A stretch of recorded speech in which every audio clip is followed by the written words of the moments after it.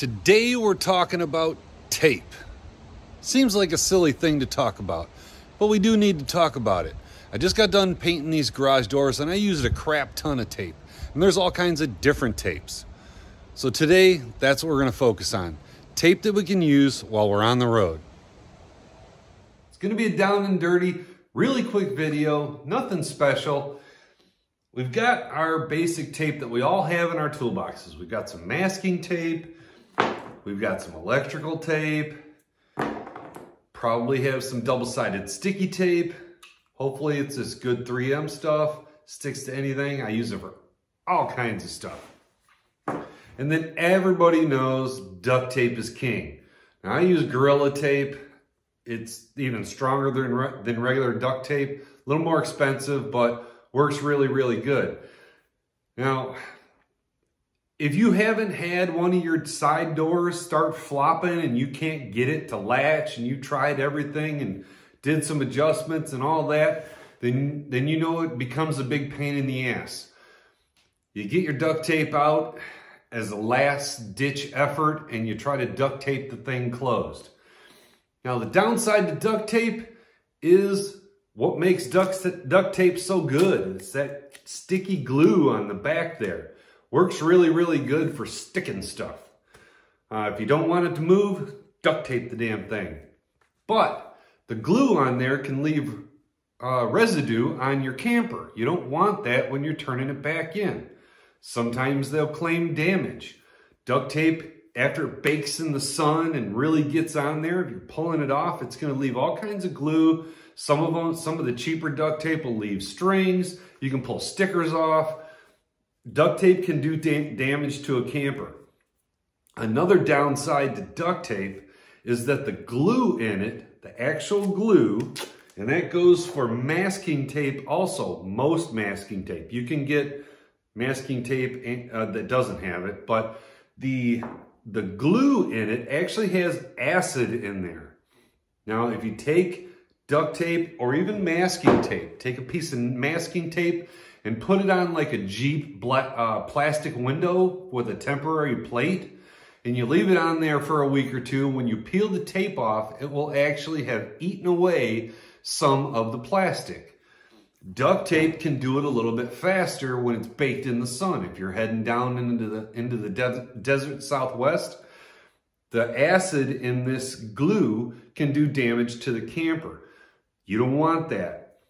There's a kind of tape that you can use that a lot of people don't know about, and it's not generally in someone's toolbox. You can't just go to most hardware stores and buy it. You can order it online. I'll drop a link in the description, and we use it all the time. And it's this stuff here. It's called gaff tape, G-A-F-F. Now, we also run a DJ business on the side, my son and I, and we use this stuff for sticking cables down to carpets, to wooden floors, to walls, to glass, to concrete, to anything that we need to stick cords down to make people not trip on them or to hide them and things like that. It's flat black, so it hides well in the dark. Not that we're worried about that in the RV industry. The tape, the glue on it is very sticky, very, very sticky. However, the great side to this is that the glue in it is non-acid. It is acid-free tape, and when you pull it off, it leaves no residue. It's one of the reasons why we have to use this when we're doing our DJ stuff. You can't take duct tape and be sticking it all over somebody's wood floor, or sticking it on their carpet at some fancy venue, or sticking it to somebody's the wallpaper or the paint on the wall itself. Duct tape will pull that paint right off. This stuff sticks like crazy, and it's waterproof, and it stays on what you stick it really, really good. But when you pull it off, it pulls off clean. You just grab it, give it a rip, it comes off, no residue, and like I said, acid-free, doesn't do any damage. Gaff tape is where it's at. You can get it in several different widths. We got the super wide. This stuff will close a door. This will hold any flappy door closed with no problem. This will too, you just might have to do 2 runs of it. The wider stuff is better for holding doors closed. Now in our toolbox, we have it all. We have gaff tape, we have duct tape, because sometimes you just got to stick stuff together. We've had to fix radiator hoses and all kinds of crap with this Gorilla Tape.